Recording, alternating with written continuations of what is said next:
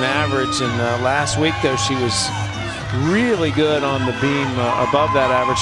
9.85 against Illinois.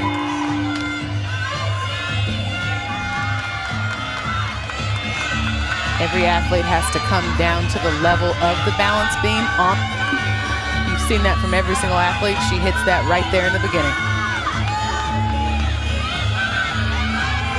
She's got a pretty difficult combination here. She does a front heel. I thought she did that in combination, but that was just a single acro skill.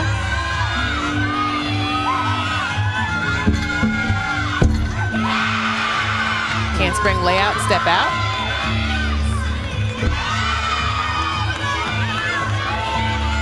There's that required full turn that gives these athletes issues from time to time.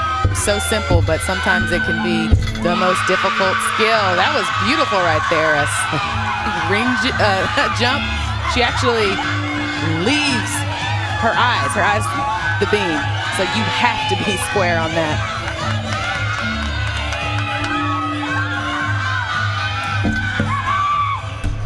Gainer full off the side, just a small hop on the landing.